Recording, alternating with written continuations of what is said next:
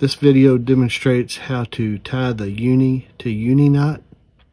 It consists of 2 uni knots, which are combined to make one connection between 2 lines, between a main line and a leader usually.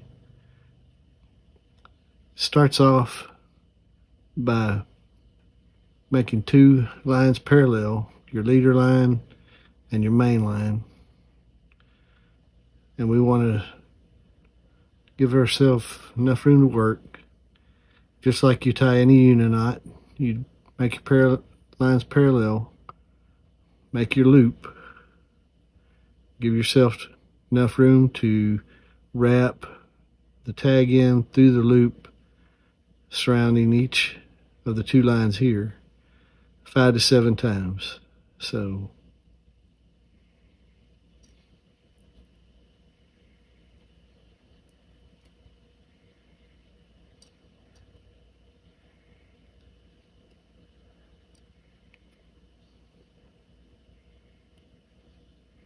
and we'll start to draw that tight. We don't want to cinch it down too tight at this point because we want it to be able to run down the main line. We do the same thing on the other end. We make our loop with our main line.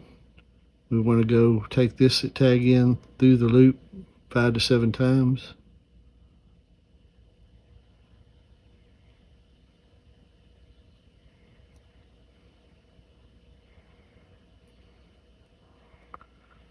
And we want to pull it down so that we start our setting our knot, but not too tight because we want to take these 2 lines and we want that to draw together. And from here we can start to set our uni knots with pulling the tag ends on each. Then we would pull the 2 lines to bring them together. They start to set each of the uni knots as so. Pull them tight. Clip our tag ends.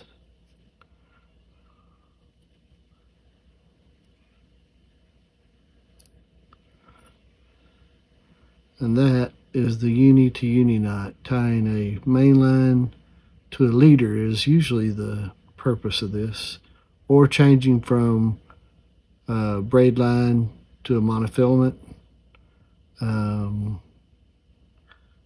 There's plenty of applications for it. That's how you tie it. I appreciate you watching. If you like this video, hit the like button. If you want to see more content like this, please subscribe. I've got some other videos with different subjects coming up. I'm glad I got to see you here. I look forward to seeing you again. Thanks for watching.